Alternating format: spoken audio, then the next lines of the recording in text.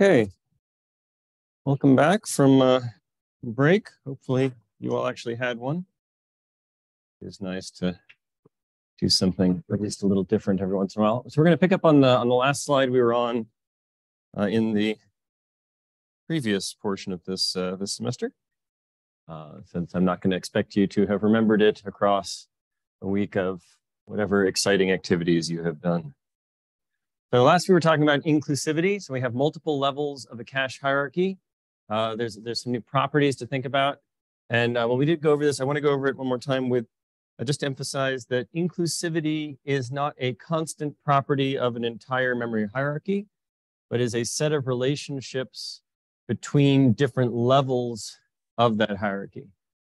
All right, so let's do a little chalk here. Not loss of generality.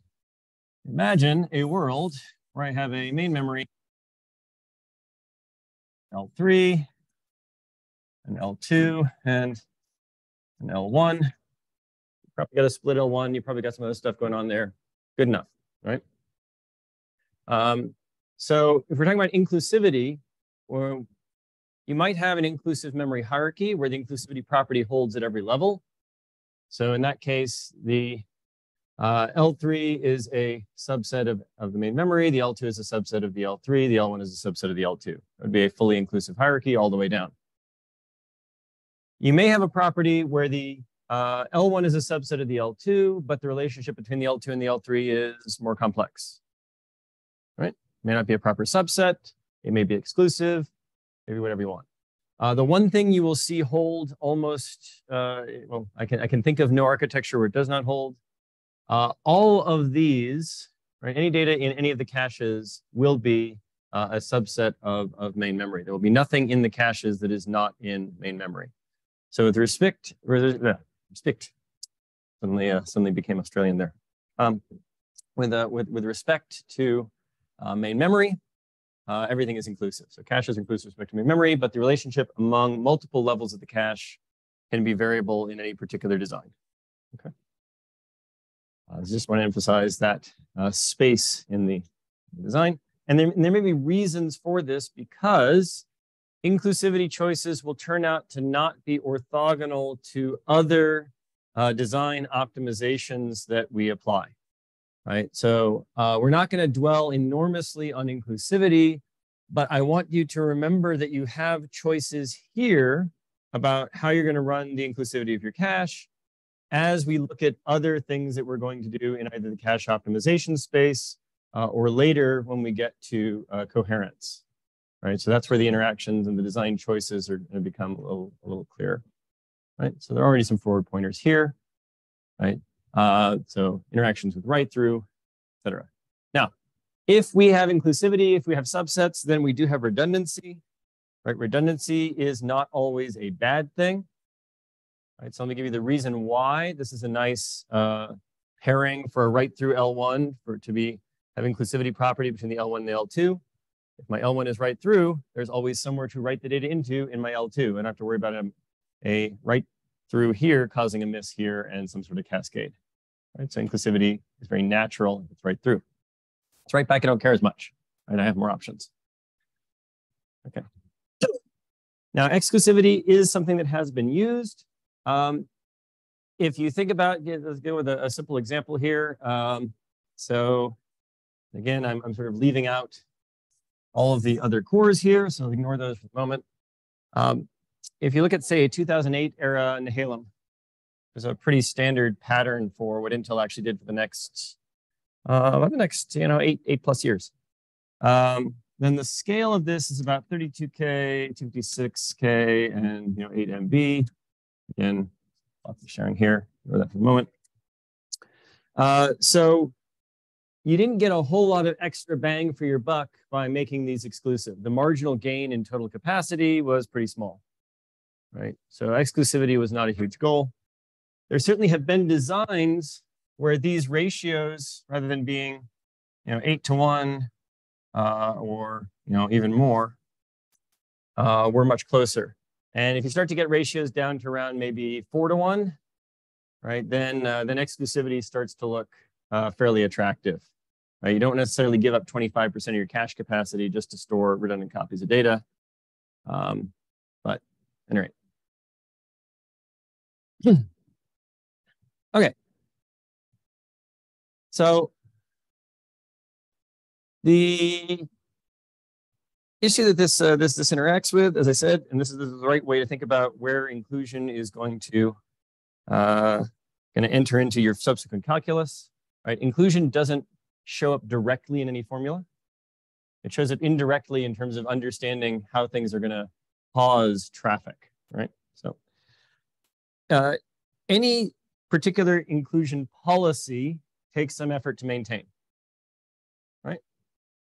So if I need to know that anything in my L1 must be in my L2, there's some notion of tracking across layers that has to happen. If, in contrast, I am enforcing a strictly exclusive policy, I might be causing a lot of data movement, right? So an exclusive policy, I'm going to be swapping lines between my L2 and my L1, right? Anytime I have a miss in my L1.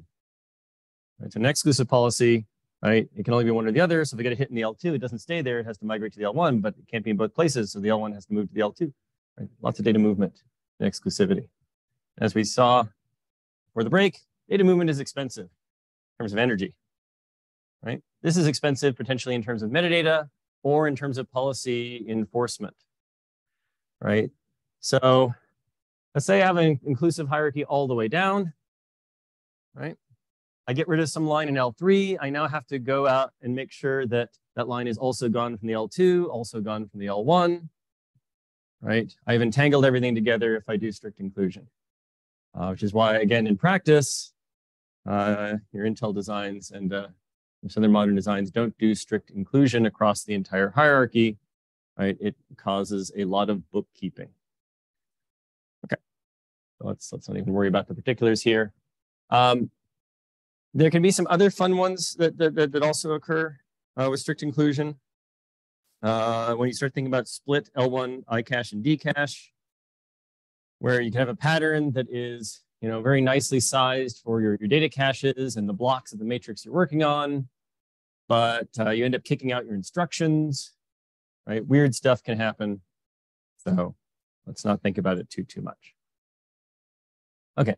So what we do need to think about, and what is going to actually show up in terms of concrete questions you can assess, is AMAT, right? The average memory access time. Right, so the things you need to think about here are the access time, the miss rate, and the miss penalty. Right, the access time and the miss rate are specific to a particular cache level, right? And the miss penalty is a function of the rest of the memory hierarchy. Right? So, in general, you're going to get a fair bit of mileage out of adding some more levels, and we'll show you a simple example here. Let's say that I've got a one cycle access L1. Just going to get a unified model here. Imagine similarly that this is just entirely your data. Doesn't really matter. Not going to worry too much about averaging your instruction data for the moment. We have a separate addendum for that. So one cycle per access, right? So there's always a hit time. So AMAT is always going to take into account how long it takes to get that data. Some of these accesses are going to be hits. Some of them are not. So some fraction of the accesses, again, we're not doing this per instruction. We're doing this per access. It's average memory access time. If I don't access memory, I don't care. Right? So per access to memory, some fraction of these are misses. And then every one of these has some fixed miss penalty. So let's say this is my, keep all the numbers simple. Right? This is my main memory. I have a one level cache. I do a two level cache. And now let's take a look at some features here. So this is still going to be the same, right? My one cycle access doesn't change. My miss rate in that doesn't change. I haven't changed my L1 cache. I'm just adding a new layer. So basically what I'm doing is I'm substituting for this piece. I'm substituting the miss penalty for an expanded version of the miss penalty with more caches, right? So as I add caches, that is progressively what I'm doing. This whole piece here used to be 50. So then the goal should be I need to replace it with something that is less than 50. If I replace it with something that is larger than 50, I have failed. right? Now, 10 cycles per access to L2. So it's going to take a lot longer to access these bigger caches. They are further away physically, right? Speed of electrical signal propagation is finite, right? Now, you'll note that the local miss rate here is going to be higher. There are going to be multiple reasons for this, right? So why might the miss rate in your L2, L2 is a bigger cache. Why might the local miss rate in your L2 be higher than in your L1? So let's say this was a 32K here, 256K here, and yet this is a 5x higher.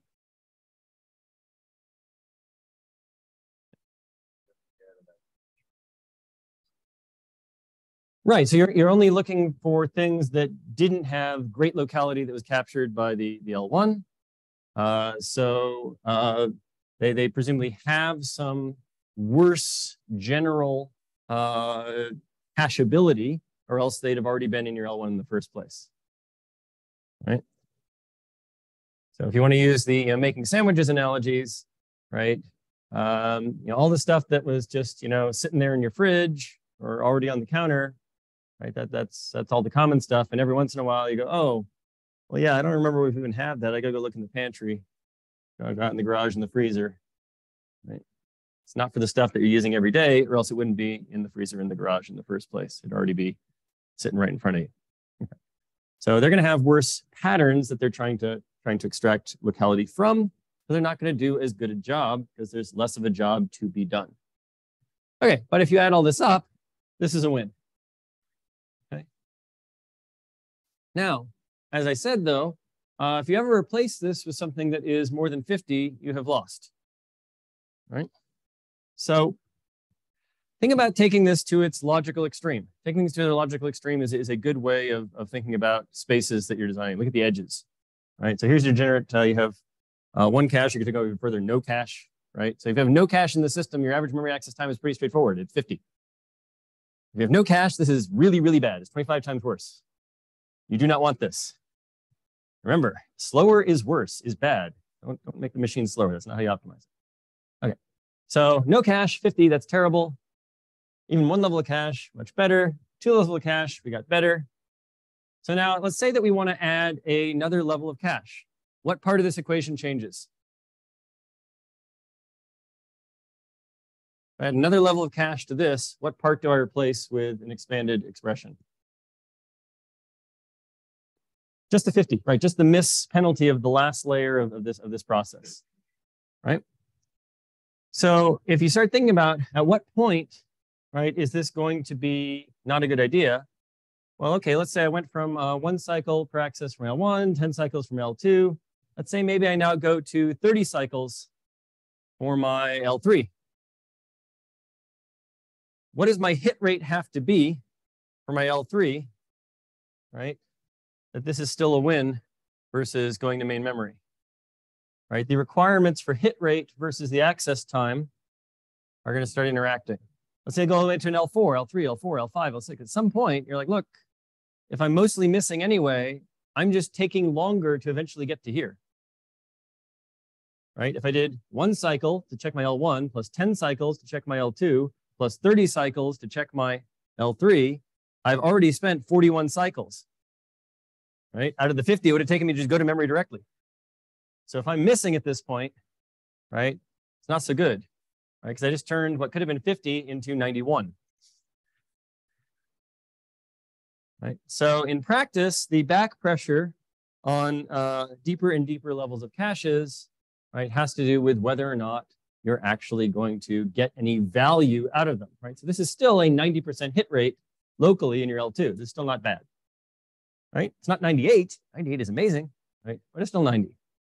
Right? If you start to get from 0.1 misses to 0.1 hits, well, right, you may be walking down the wrong path. So eventually, you will, and AMAT will tell you this. You will not want to add additional layers of cache, or you won't want to have a standard traditional lookup pattern. So we will not cover this, right? So take 530 if you want to look at it. But you can, with a little bit of cleverness and some one-sided filters, for correctness, skip over layers of caches and predictively bypass. Right? So if you do have a very deep cache hierarchy, you can still make that actually work by predicting that in fact some things are going to be misses, bypass the entirety of that cache hierarchy if you know it is safe to do so. Bloom filters are your friend here. How many people have heard of Bloom filters? Okay, how many people have heard of hash tables? Okay, great. So think about a hash table where every bucket is just a bit that is set or not set, right? I don't know if your particular item, I don't have a way to actually check the quality if your actual element is there, but I can check if it's not there, right? So if I check the bit and the bit is 0, then nothing that hashes to that bucket has ever been encountered, right? And you know that nothing is there. If it's a 1, something, possibly many somethings, you don't know. But Bloom filters are used for one-sided structures. They're nice, they're cheap. You can have counting Bloom filters instead, where you just count the number of objects and you can actually delete things. Anyway, bypass properties are possible. This can get nice and gloriously complex, but we're going to stick with the relatively simple version of this. Right? In fact, even if you think about just mislevel parallelism, already you can see that this is a simplified model. Okay. So let's do something a little fun here. Let's ponder how this would actually help you make design decisions. Okay, so consider a series of systems: Skynet 0, 1, 2, 3, 4, N. Right. Clearly, you can stop with the version that actually finally just launches global thermonuclear war and exterminates most of the human race. But you know, so the series of systems you're building, and they differ only in their cache size. Okay, so they're otherwise identical. So Skynet 1 has twice as much cache as Skynet 0. Skynet 2 has twice as much cache as Skynet 1, et cetera. And we got a small number of workloads that we are going to run on these machines. And we do have one reference workload, which is the always hits workload. So we do have some idea of how something that always hits on a cache works. Okay. And let's say we describe them thusly. So foo has pretty similar performance to always hits on Skynet 0. And as you go to larger and larger capacity models, its performance degrades slightly. Bar doesn't actually work very well in Skynet 0 to 3. Works pretty darn well in Skynet 4 and then slowly degrades a little bit thereafter. Baz is pretty much junk on Skynet 0, but gets progressively better the more cache you put on your Skynet model. Okay. Now, you can ask some different questions here. You can ask, what are the likely properties of foobar and Baz? Right, that's an interesting thing to start to think about in terms of program behaviors that would cause these caching effects. But you can also think of this from a hardware design perspective, right? So if I've got some mix of foobar and Baz, right? If I have to run all 3 of these, right? I'm not designing a machine just to run foo, just to run bar or Baz, but some mix of foobar and Baz. What's the right cache size? And so you're going to be one that makes all of them happy. Well, I mean, yeah, it's an optimization problem. I can find the least bad version, the one that pisses them off the least, right? But it's pretty clear that each of these actually wants a different size cache, right? Now, if I'm building my successor series Shodan, because I like my evil AI with a slightly different touch. Any people familiar with Shodan? Shodan, System Shock 2. Okay. Classics. You all know Skynet though, right? Everyone knows. Okay. Remember, the first line of all AI model building is don't be Skynet. That's your first stipulation.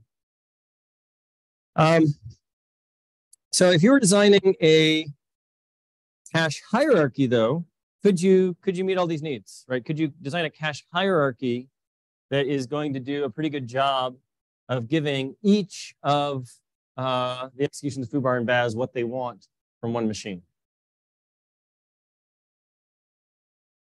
How'd you go about doing that? What would that cache hierarchy probably look like?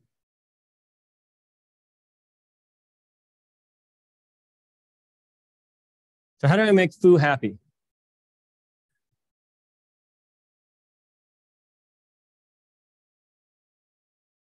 I know, I'm anthropomorphizing. Foo is a program. Programs aren't going to be happy. Not a trick question. How do I make the person who needs Foo to run well happy, right? How much cache does Foo need? Not much, right? Okay, great. I know that my Shodan 0 amount of cache is enough to make Foo great, so I'm going to make that my L1, right? How much cache does bar need? It needs Skynet 4 level of cache. Okay, I can make that my L2. Right? I'll pay a little bit of a penalty versus just directly having that as my L1, right? But this is going to be served well with my L1 without worrying about paying for all of my additional capacity on the cases where it's not being used. I pay for it at design time, pay for it, the building the machine, but I'll pay for it at runtime. Well, except for power. I'm not going to worry about power. And finally, BAS appears to take as much cache as you can possibly give it, right? So your L3 will be as much as you can afford, right? So then you have a machine where Foo is going to run basically perfectly. Bar is going to run almost as well as it could possibly run. And BAS, right, is going to, run as well as you can afford. So you can see that if you have different needs, right, then you can capture these different scopes of localities, different sorts of access patterns better with a multi-level cache, right, than you can for any one level of cache that you're trying to optimize across lots of different programs. Now I'll go one step further and claim that you don't even have to think that Foo, Bar, and BAS even necessarily need to be different programs, right? Real programs have phases of behavior, right? So if I have a portion of my program where I am, sorting some set of data, it has locality that looks it will exhibit particular locality patterns. If then after I've sorted it, I then go walk a graph to get some more data, that will look very different than the portion that was sorting. If I'm looping back and forth between these two, and at some sort of higher level even, there's a series of phases of low, high locality, and so forth. Right? So real programs have lots of internal structure over time and across data structures.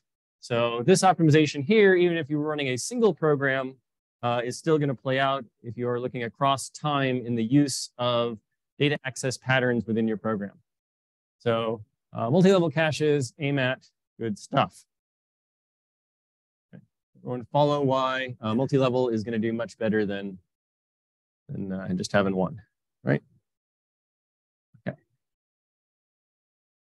Okay, so we've taken some of this for granted that you're going to have a split L1 just to resolve the structural hazard of fetching an instruction and doing a memory access in the same cycle. But you can apply the same question you have here about split versus unified at every level of your cache hierarchy. It doesn't even have to be necessarily symmetric, right? You can imagine, I don't know why you would want to do this, but you could do such a thing, right? Where this is your L1D, L2D, L3U, L1I, right? You can have a hierarchy that looks like this, right? You can connect these together however you want, right? You've got options, right? I don't have any design that does this, but I do know of designs that have done this, where I have a split where my unification doesn't happen until my L3. The Itanium in particular, because the types of software it was targeting had very large instruction footprints, and so an L2 iCache was actually useful for, say, database processing. Okay. Now, when you're splitting these other levels of your hierarchy, you're not really that concerned about low-level pipeline structural hazards of accessing, two pieces of memory at the same time, right? What you're more concerned about is, are there fundamental differences in either the capacity requirements, or either working sets, or the access patterns that you can exploit, i.e. all of the Itanium, versus the utilization of the resources you have spent for cache. right? So if you think of that from a queuing theory perspective, right, you want to maximize utilization, you put everyone in one queue. You know, pull all your resources together, everyone shares, and you'll get maximum use of all that cash that you paid for.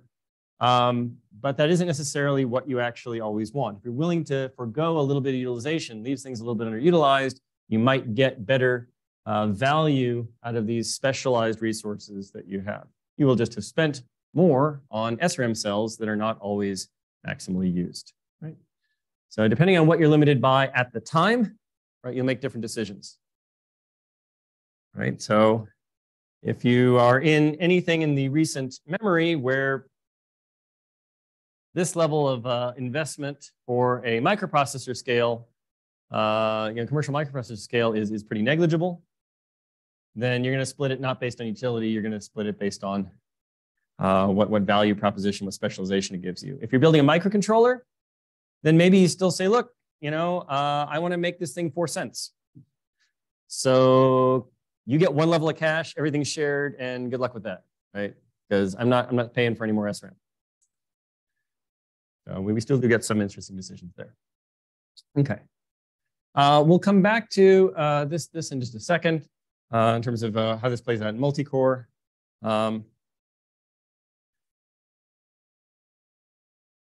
But again, right, optimizations here more for miss rate. The more you get on here, the optimization's more for access time.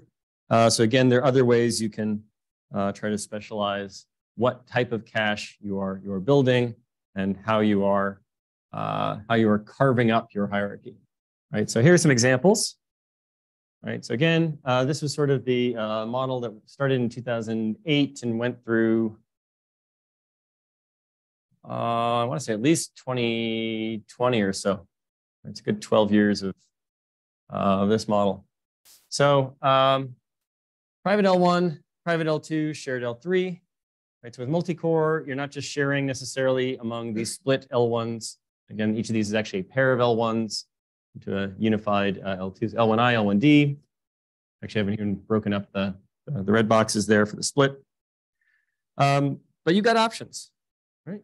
So here, there's an older design, right? So pairs of L1s into an L2, L2 directly to the memory bus. Here you have pairs of L1s into an L2 into a shared L3. Here you had private L2s. Pick your flavor. Someone has tried it, right? Your modern performance versus efficiency cores. The efficiency cores on an Intel machine are sharing some larger L2 resources asymmetrically versus your performance cores, which get more private L2. So there is no right design, right? There is at best a right design for the technology plus workload that you expect to be running, right? So let me give you a different example. Have people ever heard of a company called Tylera? Okay. So Tylera had a 100-core chip 15 years ago, right? Long time back. Was it 15? I think it was about 15 years ago. Now, obviously, these were not very impressive cores, right? These were little tiny, very, very simple cores, but they all had their own private L1, L2, and they all talked to memory separately. They didn't share anything because the Tylera model for a workload was you will run 100 independent processes, right? There's no reason for them to share any data. Their only thing they're going to share is off-chip memory bandwidth. We're going to stick this in very, very particular server markets, in racks of these machines, and our niche clients will use them, and we're not selling to anyone else, right? Whereas if you look at, if you're running a parallel program, you would like this versus this. I don't want to share my data through memory. I want to share my data on chip if I can. I want there to be pathways of communication. So again, your mileage will vary. Okay. Okay, so when we start thinking about interesting complex hierarchies, we need to sort of revisit some of our decisions about how we want to run our cache in the policy space. So if I have an update to a value that I have cached.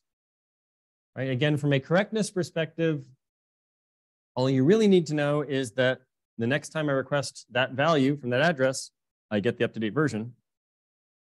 But when I want to propagate it is a policy decision. Right? There are lots of ways to make that correct. Okay. So the simplest option is to, when you update it in one level of cache, just immediately send it to the next. Right? Everything will be consistent. Everything will have the same version of that value. Right? There will be no potential confusion or complication as to which version of some cache lines value that you're actually going to get when you request it subsequently. Right? Now, obviously, there's a cost to that. Or you do write back. Right? I am going to delay telling anyone else that this write has occurred. I'm going to locally track that my version of this cache line is more up to date than everyone else's, and make sure that when this cache line leaves my cache, right, I need to make sure that the other versions of this are updated. Again, depending on the shape of your hierarchy, there are some other implications. Right? So even think about this hierarchy right here. Let's say that I have some self-modifying code in this hierarchy. So somehow I write a series of values here and need to read them back here. There is no actual connection here, right? So these kinds of designs will tend to have explicit flush and synchronization mechanisms to make sure that these caches are kept in sync with each other. If your ISA is sufficiently ancient, then you somehow have to do this directly with your coherence protocols. Good luck with that. Intel actually allows cross-thread modification of code. It's hilariously awful. Okay. So, not a whole lot of metadata for write back, but there is some additional machinery, right? So all I need to do to understand whether my cache line has been updated is to have a bit that says you've been updated. Right? So 1 bit per cache line is not an enormous amount of metadata to keep track of, not so bad. It does mean that I now have asymmetric behavior on replacement. So if I replace a clean block, very simple. I drop it on the floor, right? Whatever version is there in the rest of the system is up to date. I need to do nothing. We're good. If it's dirty, I need to initiate a data transfer. Now, I probably don't want to stop the world, right? Because again, I just had a replacement, which means I just had a miss. Right? I want to stop the world, do this write back, then be ready to actually handle the miss that everything else is urgently waiting on, right? So I'm going to add a buffer. So in a write back cache, right, I'm going to say, okay, great. I will write this back into this buffer that will eventually be written back into the next level of cache.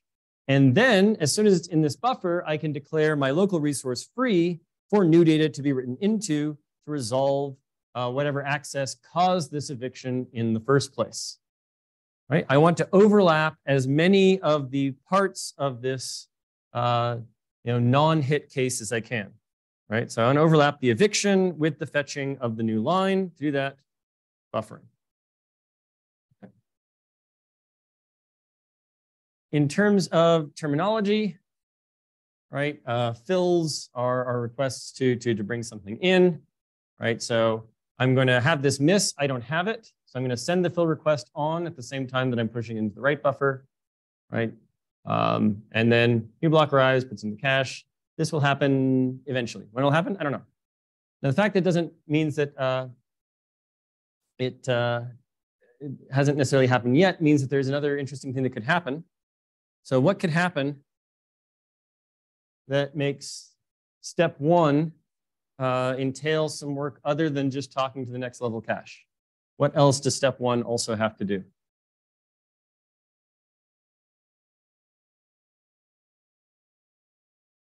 Okay, what is my remember, I'm writing it back because I had a replacement. I had a replacement because I had a miss. I want to resolve my miss. I want the most up-to-date version of this line. Where could that line be? There are now two places that it could be. It could be in the next level cache or the rest of the hierarchy they're on, or it could be in the write buffer. So when I check the next level cache, I actually also need to check that the data is still pending to be written into the next level cache. In the same way that your store buffer, right? So I do a store into memory. The data could be in memory or it could still be sitting in the store buffer when I do a load. Here, right? Let's say I've got a very nasty ping pong pattern where I'm just evicting, same pair of lines, right? It can still be sitting there in the write buffer. I have to check it. It doesn't necessarily actually gotten to the next level of cache yet. Okay. So I do have to actually be able to check this in parallel with sending this fill request. If I want to, I don't want to serialize that because I don't want to have the write buffer check necessarily on my critical path out to fulfilling the miss. So I do need to be able to have a state machine that is keeping track of enough data to realize that it has sent a request, fulfilled the request already, and is actually going to ignore whatever this sent back to it. In practice, I am going to want to issue these requests in parallel and just ignore one of them, right? Even though these are very asymmetric in cost, right? It's going to be much cheaper to check my write buffer than just to go all the way to the next level of cache. But from a timing perspective, I probably want to do it, right? If my write buffer were sufficiently small and local, and this was sufficiently far away, maybe I serialize it. Again, design choice, right? You have options. Okay. Now, write through is simpler. You don't really need to deal with any of that. I mean, you still need some buffering and practice because these things don't just take one cycle. But the fundamental challenge with write through is maybe from here to here, write through is fine, right? Your L1, your L2, they're both local to your core. They're very tightly coupled. You know, you maybe have dedicated access wires here. You're not even doing any arbitration. At most, you're arbitrating the L1I, L1D. You know, go ahead. But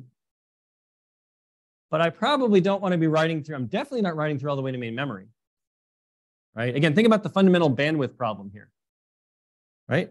So let's say that I can do, right? Again, it's good to have back in the envelope order of magnitude models sitting around in your head. If I can do 2 stores per cycle, quite reasonable, right? At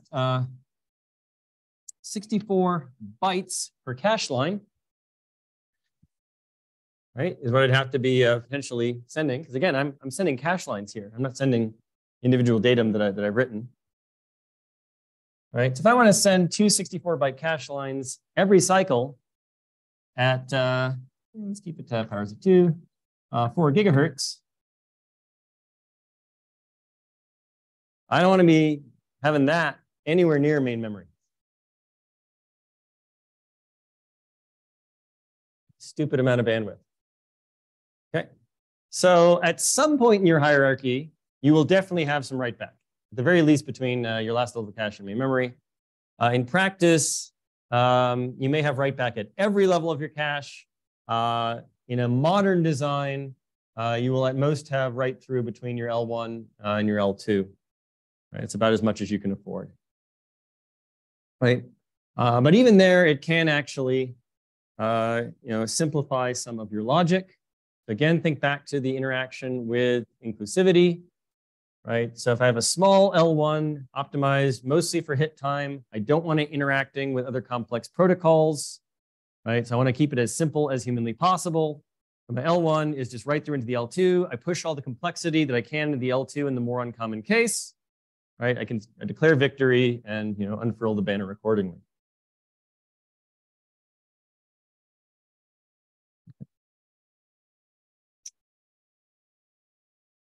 So you're definitely going to have write back anywhere that you are bandwidth limited.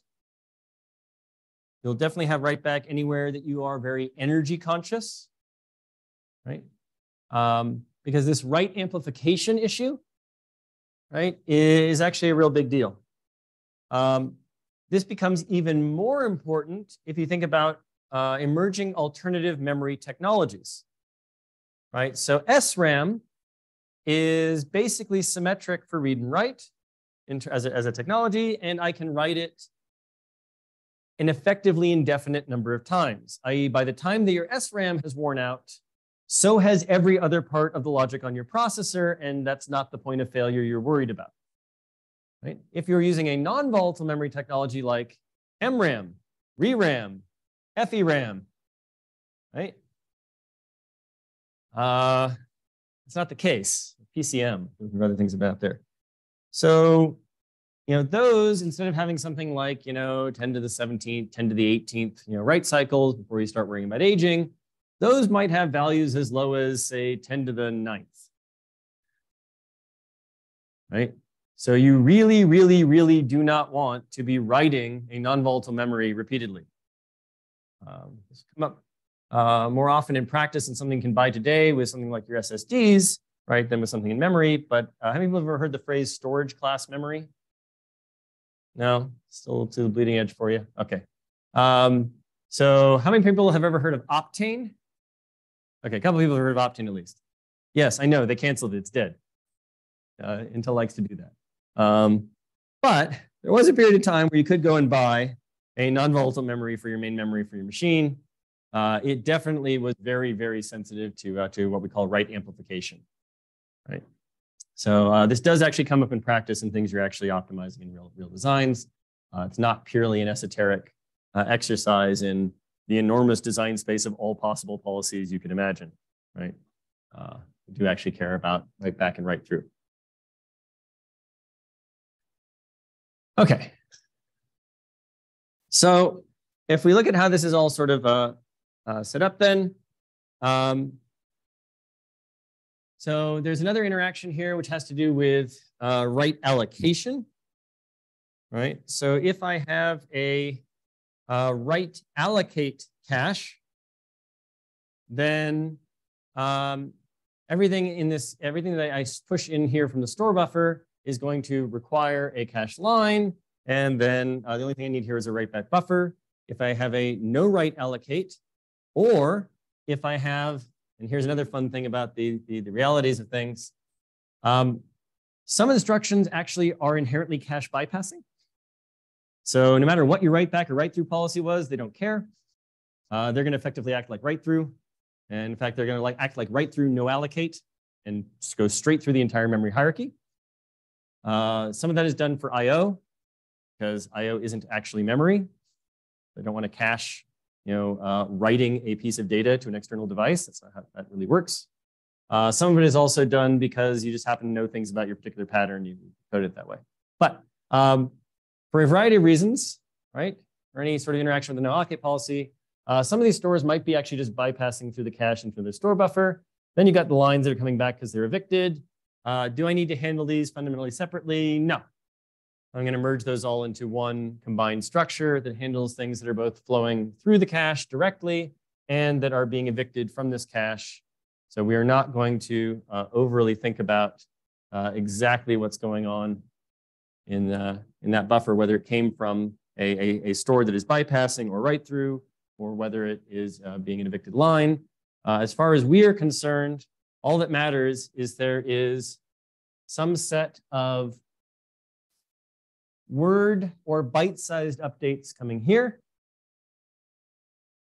and then a set of cache line-sized transactions that are being entailed there. All right, so the interface is going to be unified to be cache line level here to here, even if we're only asking it to do an update of a word or a byte from a write-through policy. Okay. Skip over that. Okay. So, write mishandling. Okay, so we should have done this in the opposite order. Apologies. So if you think, so there are different ideas about your workload and your expectations as to which of these will be better. Again, there isn't a singular right answer.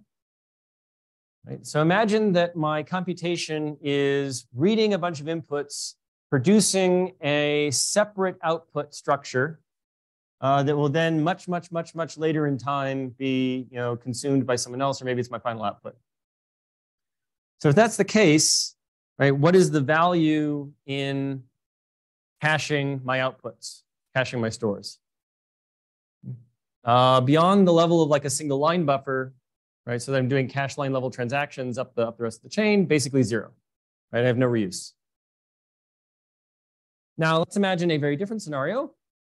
I have some, let's say I have a B plus tree, and I am manipulating it. I'm reading it, I'm writing it, I'm reading it, I'm writing it. I am reading and writing a structure in memory. Yes, I would like to actually cache all these writes that I'm doing, right?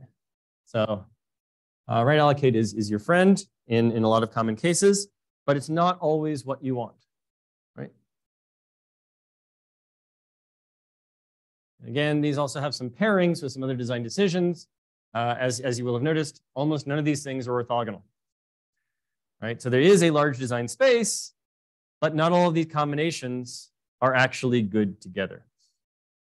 And so some of them have natural correlations. Okay. So again, we can come back to this. We've seen this before. So we're comparing. These are of basically the same time frame, circa 2008, right? So ARM Cortex A8, Intel Nehalem. And again, you want to get a sense of what we're doing that's historically interesting and what we're doing that's still going to be relevant. That's going to be even more important when we go to some of the advanced optimizations, right? So when we look, for instance, at the victim caches, which were originally proposed in the early 1980s, it's useful to remember how associative the modern designs actually are. Okay. So L1 replacement, you'll note that no one uses actual LRU. It turns out that random replacement is actually not terrible in practice. So a bit rotates around through, kicks someone out. It's not terrible. Approximate LRU is a little bit better. It's a little more expensive. Actual LRU, too expensive. Right, again, here was your 32, 256, 8 MB, right?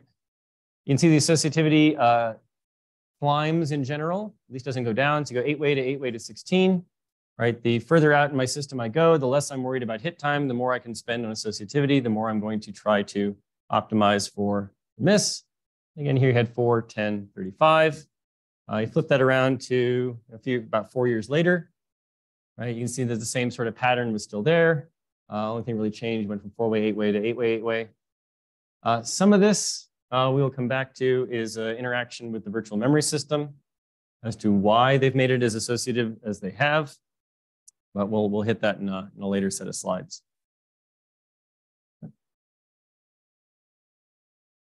Okay. So you can take a look at the global miss rate. So here we're not looking at so previously in that AMAT, we showed you the local miss rates. Here we are now looking at the global miss rates. So it's useful to make sure you're talking about the right thing. So again, even though our L2 had a higher local miss rate, it was reducing the total miss rate through the entire cache hierarchy. Same property going on here. So if you look at a range of different benchmarks, so these are Spec 2000 integer benchmarks. These actually happen to be operating in this particular case on the smallest possible data set. So this is not even indicative of their broader activity. But you can see, locality being captured at different scales. So here with gzip, I think about 8% of the accesses were missing in the L1, but almost none of the accesses missed in both the L1 and the L2. Similarly here for MCF. Nearly 25% of the accesses were missing in the L1, but less than 5% were missing both the L1 and the L2. Again, this is for the smallest data set, right? So if someone tells you global miss rates, it's a very different meaning than the local. Again, you can sort of reverse engineer with this two-level cache what this local miss rate must have been, right? Again, if this was, say, 24%, were misses, right? Then of those, right, I only got, it's not a 96% here. It's only reduced this by about a factor of 5, so probably about 80% we're hitting, right? you can figure those out. You can see this in an L1, L2, L3. This is actually for the full size set of benchmarks, so these are not directly cross-comparable. But you can see the sort of same thing happening overall, where you can sort of measure the utility of the different levels of your cache hierarchy, how much they're contributing. So in particular, if you look at the L2 global miss rate, right, you can see that for some of these, even just the L2 has already gotten us almost all the value we were going to get, right? Whereas for our good friend MCF, those buses are not going to schedule themselves. Our good friend MCF, even your at full scale, even with the L3 thrown at it, right? It still hasn't fully resolved our cache misses. Now again, get yourself back in the right set of mind scale for orders of magnitude. Modern misses to main memory, right? What does this represent here, right? Should I care about a 5% global miss rate? Yes, right? Because it's going to take hundreds of cycles to resolve, right? Again, if I am a 4 gigahertz machine and it takes me 60 nanoseconds, right, to get that data back from DRAM,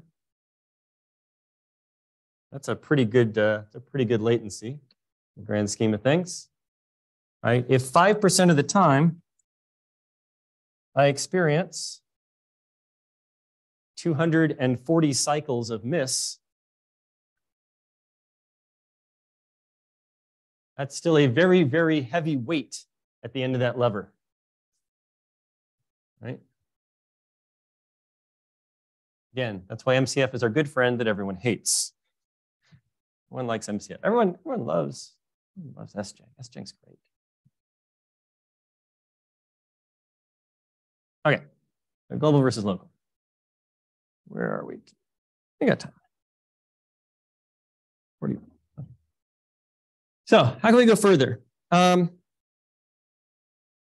So we know that caches, as we have described them so far, are demand-based structures, right? They have in them, going back to your 3 Cs, right? They only have in them things that we have asked for. Well, that's a lie. Cache is a resource I can exploit. A cache can have in it whatever I have arranged to have in the cache, right? I don't have to actually wait for you to ask for something to put it into the cache. It's microarchitectural state. The hardware can try to be clever. So we already do a very minimal form of spatial prefetching in the form of having, say 64-byte blocks that we're transferring things around in our cache. But you can go further. You can bring in entire cache blocks that you have not requested at all. Right? So we're going to speculate in our cache system. Yet another predictive structure. Good times. Okay. So can we figure out where we are going to miss in memory and bring that data in before we access it? And the answer is sometimes. Okay. That's hopefully going to be good enough. Now, if you are already using all of your off-chip memory bandwidth, or you are already using any other bandwidth bottleneck in your machine, prefetching is not your friend. Doing additional speculative work when you don't even have enough time to do the work you already need to do is not a good way to organize your system. On the other hand, if you are unable to utilize all of the bandwidth that is available, then this is a good way to leverage an idle resource and turn it into something of value. I can take spare bandwidth and turn it into prefetch resources. Right. Now, there's some very simple cases that are going to turn out to be pretty easy to figure out. Imagine, if you will, that I am multiplying 2 matrices together. Right? If you've ever run PyTorch, congratulations, you have multiplied lots of matrices and lots of vectors together. Right? It will turn out that the way you lay out a matrix or vector in memory is, well, sequential. Right? It's a big array. It's just a big sequential array of bytes. So if I'm currently accessing A of I, and then A of I plus 1, and then A of I plus 2, and then A of I plus 3, right? So on, so on, so on, and so forth. Hopefully, it should not be too hard to figure out what the next block in the cache that you're going to access is, if you are literally stepping at a fixed increment for a very, very long time, right? That should be a predictable behavior. Other than data accesses, this also turns out to work reasonably well in a little bit more in the small for instructions, right? You tend to have fairly linear access patterns within at least portions of your instructions. Now, if your code is branchy, right, this isn't going to quite work. But if your code at least has reasonable coverage on both sides of that branch, right, then it will still end up being useful data to have grabbed, right? Now, there's another little bit of a trick here, and we'll talk about the particular metrics we want to use. I don't want to prefetch too late. I don't want to prefetch too soon. So if I prefetch too late, I won't be able to cover the latency of getting the data, right? So if it takes me 240 cycles to get the data, and I, initiate the prefetch 1 cycle before I would have asked for it, that's not really going to solve my problem. 239 and 240 are basically the same number. On the other hand, if I asked for it today and I don't need it until next Wednesday, well, there's some other things that are going to be a little bit problematic. Okay, so the right way to look at these is with the 3 metrics of timeliness, coverage, and accuracy. So how many people are familiar with precision recall curves? PR curves? Okay, well, that's what coverage and accuracy happen to relate to. So we'll get to that in a second. So again, timeliness has to do with making sure that the data that you wanted is there before you request it, and the prefetch has succeeded. It has covered all of your mislatency. Right? So the data has shown up in your cache before you asked for it, you're good. Right? If you fetch it too far in advance, well, again, go to the extreme, right? And it's very easy to imagine why this wouldn't work. Imagine that I want to prefetch everything that I am ever going to access. Note that the set of all things that I am ever going to access for most programs of interest is larger than my cache. There's a problem, right? So I don't want to have fetched things that are so far in the future that they preclude me having useful to me now data in front of me, right? Okay. Coverage and accuracy are the metrics about how much you are able to take advantage of prefetching, the effectiveness of your prefetching with respect to whether you're prefetching the right data. So coverage is of all the misses that you would have had, how many of them did you actually issue a prefetch for? Now, again, you can make coverage arbitrarily high. I'm going to prefetch all of memory. Okay, great. I have definitely issued a prefetch for everything I was going to miss on because I issued a prefetch for all of memory. This is equivalent to, again, recall if you're familiar with precision recall. Right? So great, yeah.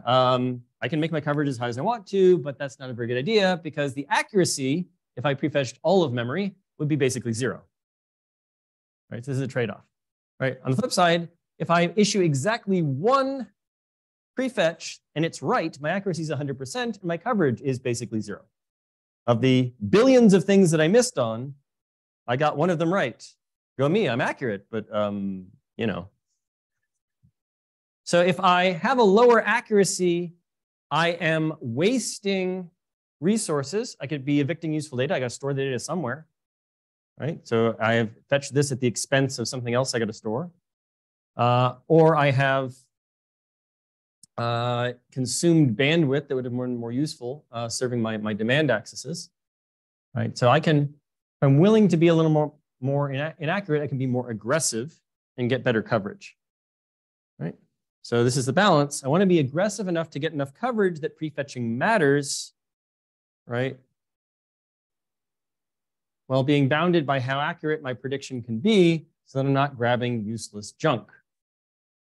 All of this while trying to figure out when I should have done it so that the right data that I would actually be needing is there at the right time. So I assure you that pretty much every machine you have probably ever owned that you thought of as a computer has hardware prefetching, right? A little bit can go a reasonably long way.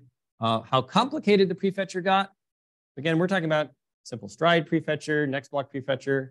Right? These are probably pretty easy to imagine. Could you, as everything else, throw machine learning at it? Yes. Have people throw machine learning at it? Yes. Are we going to describe exactly how that works?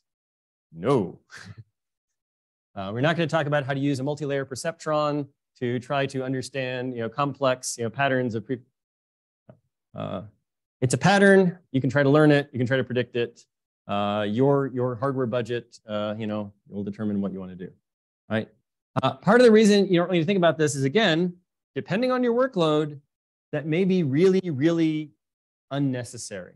Right? Again, if your workload is multiplying large matrices together, a 1980s level predictor is already like 90% of what you could be asking for. Right? So the rest of your gains are being kind of small. Right? If you want to understand complex graph traversals and which things you're going to, 1980s isn't going to work. Right? Next block is not going to figure out where you're going in a graph. Right? But what matrices is good enough. Okay.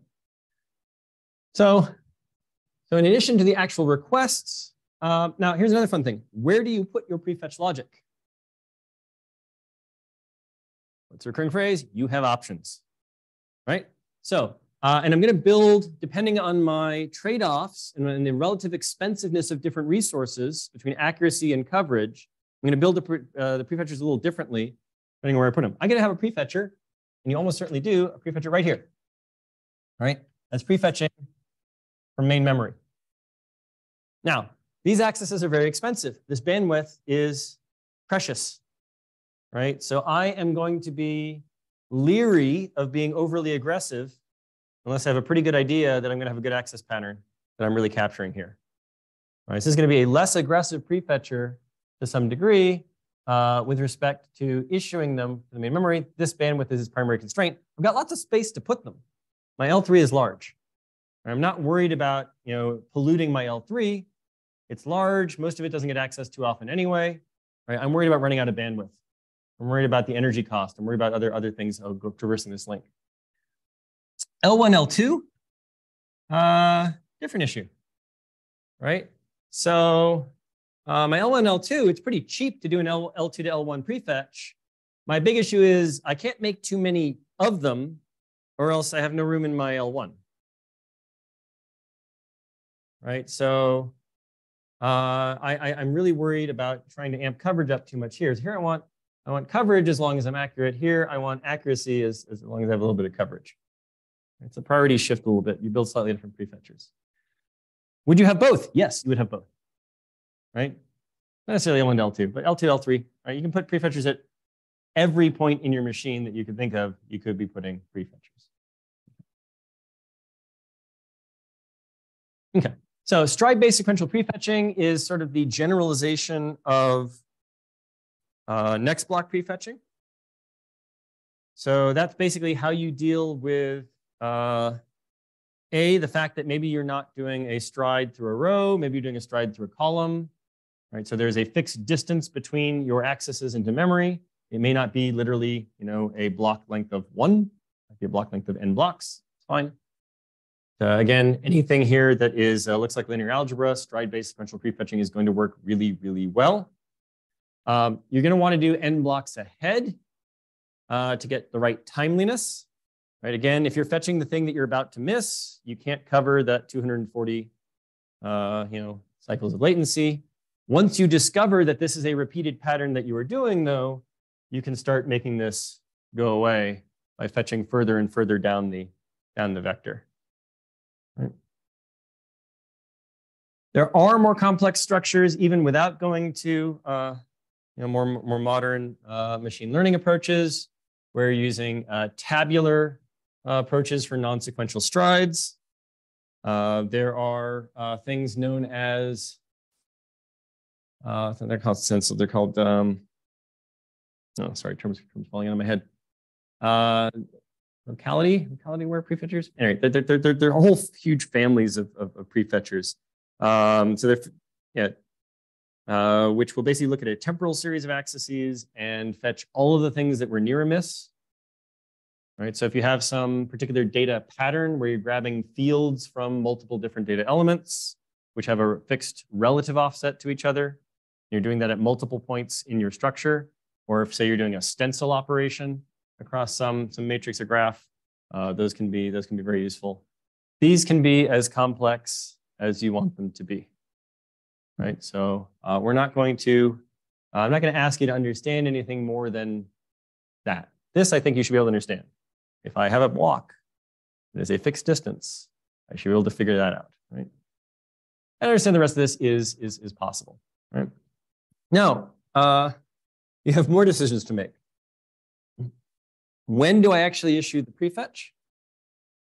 Do I issue the prefetches based on references? Well, if I'm building my prefetcher into my L1, then I know what the reference stream is. If I'm building my prefetcher into the L3, I assure you, the L3 has no idea how many times you are making requests to your L1, right? I can't see the reference stream out here. The only thing I'm going to see here is these misses, right? So the only information I have at the L3 is this misinformation. This would be very difficult to do it per reference further out into the system you go, right? The information you want is not naturally available, and you would have to push it through the rest of the system, or otherwise send out summaries, right? It becomes complicated and expensive. Do you even want to do it on every miss? Maybe your goal is to say, look, if I can cut my miss rate in half, I'm happy, right? So if every miss has a paired thing that it would go with, which is the best offset from that miss to likely get a hit, right? If I can go from 5% to 2.5%, call it a day, it's out on this big end of the lever, it's a good win. I don't necessarily need to even capture this entire stream. So you just do it per miss. Or do you initiate a process of a stream of prefetches starting from some miss pattern that continues independently on its own and is now pushing data at you rather than demanding it, right? So stream prefetching, next block prefetching, only relevant to L1.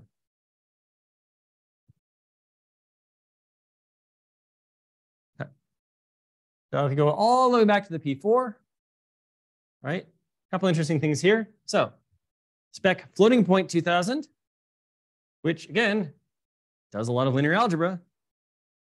You got 2x improvement from hardware prefetching versus not having hardware prefetching for earthquake simulation. Dropping down to more modest things here.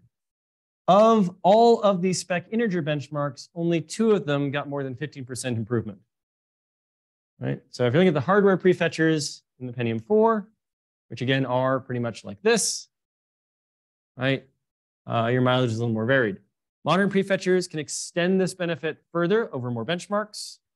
Can get it a little higher. You're not going to get actually much higher in here. There's already, again, a very regular computation. So even the simple stuff already worked. There's another interesting interaction here. If you look at what this was limited by. So it was an L2 prefetcher with 8 streams from up to 8 different 4 KB pages. Why do I care about paging in my prefetching? So it'll turn out, if you foreshadow what we're going to do later, well, these accesses here into your L1 preprocessor are virtual addresses. This is all physical. So if I want to stride through my memory, if my structures are not allocated contiguously between the virtual and physical space beyond the page level, there is no necessary reason to believe that if I keep striding forward, that what I'm requesting is even in, well, my process's memory, let alone whether it is in the same data structure, whether alone it is the right actual pattern, because you have crossed some virtualization boundaries. So in practice, this remains to this day a challenge with smaller pages and more distant prefetching. If you're using 2 meg or 1 gig pages, obviously less of a challenge. Okay, almost there. Okay, you can use software prefetching. I mentioned this previously. These are usually non-faulting. So if you can basically say, here, I'm going to ask for this. And if anything happens, then just pretend it didn't. But if it goes through and it gets it into the cache, great, right? But I'm not going to block up and make the rest of the system wait, right? I'm just basically trying to prime the cache. If you know your particular pattern, this can be a little bit useful. You can even go so far as to do register prefetching, but then you have to understand whether the register is valid or not. Let's not worry about it too much. Okay. So as we've mentioned, the way that the cache serves your program is subject to the type of access patterns you're imposing on the cache hierarchy. So one option is to change your data access pattern. You want to have better use of your cache, why don't you rewrite your program to be cache friendly? Now, the challenge with this is you're going to have to make some assumptions about what the cache looks like if you want your code to be portable at all, right? And so unless you are doing, HPC style, I am designing exactly this piece of code for exactly this particular node size on exactly this supercomputer, and I'm going to optimize it all the way down, and I'm not even going to let the compiler, reorder things. I'm going to do this all by hand. Good on you. You can only make use of fairly general properties that are going to hold, right, and understandings about how caches are structured. So this is why, even though we have lots and lots of compiler optimization tools, optimal sub-blocking for even linear algebra, which is very, very understandable, is still a little bit of an art as opposed to just a science in terms of getting the parameters right for different machines. And there's a large body of work on dynamically adapting some of these parameters in code transformation. Right? But some of them are just generally good ideas.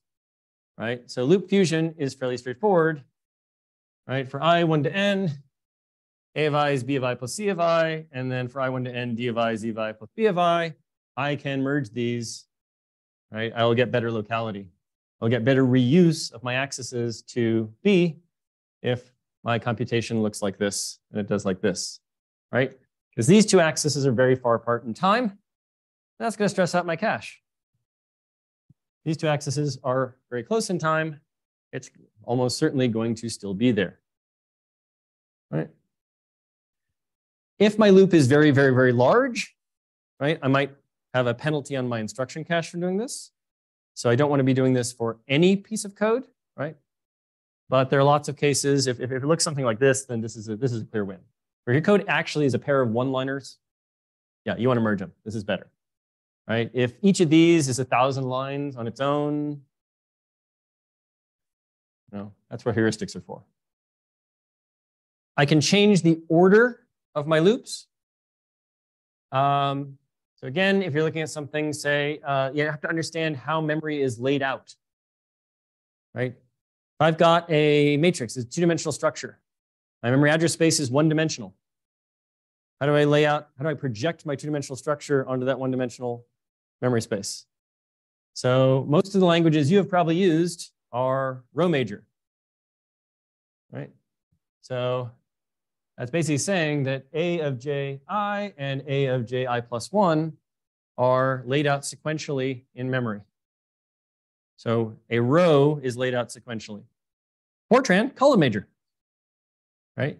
So this order, right, is perfectly reasonable for Fortran. This order would be much better for C or yes. Why? It's an arbitrary decision. You can well, why endian this, right? Yeah.